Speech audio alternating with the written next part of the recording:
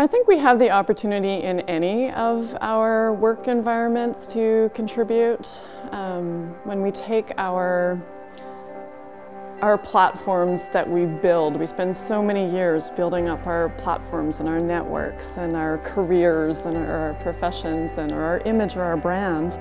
At some point you can take that and funnel it into something good. It doesn't have to be big, it doesn't have to be, you don't have to dedicate your life to it, but you can take it and pull some goodness out of it. Whether it's fashion, whether it's music, whether it's film, we're always reaching a different group of people, and those people turn to us to be moved, for us to tell them stories on whatever platform you use.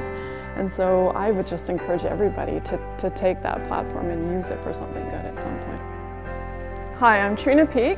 I'm creative director and founder of Obakki, and this is Designed to Speak.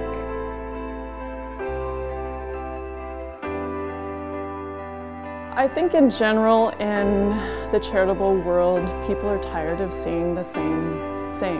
They want to be a part of the world, and they want to help and they want to contribute, but they don't know how to help to start, or they don't really want to be bogged down with the reality of what's happening. And I think by using fashion and other creative arts, we're able to show them the same world situations or the same things that are going on around the world, but in a creative way, a way that they can be a part of it without actually being, depressed. They can be inspired by it, they can be moved by it, they can be a part of it on a different way than they have been given opportunities to do so before. So for me, being able to merge the two and have fashion and philanthropy come together, it's really just this engaging, inspiring platform for people to be a part of it.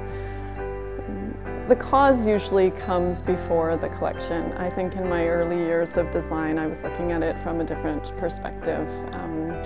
I would go into, I would search for that inspiration. As a lot of us do, you're on the internet, or you're watching movies, or you're reading books, or you're in art galleries, or you're, just kind of combing the world looking for where that inspiration is going to come from. And I think at a certain point, I can get inspired by those things, but at a certain point I realized, I was searching for that inspiration, and I was on a plane ride back from Africa and feeling all of these things, and just being really, really inspired from my experiences being there. And then it just kind of clicked with me at one point, and I'm like, this is where I'm drawing my inspiration. Why not take that and put it into my craft?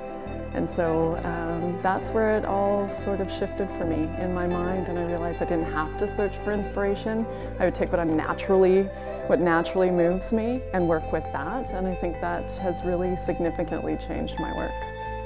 The reason I chose Cameroon and I chose South Sudan was really because my path led me there, and I think a lot of us sometimes walk around the world trying to force something and to try and look for a purpose or look for meaning, and sometimes all that just kind of finds us, and if we just go with it, then we end up in this place where you were meant to be. And I know that sounds a little kind of out there in a way, but it's really how I was called to South Sudan.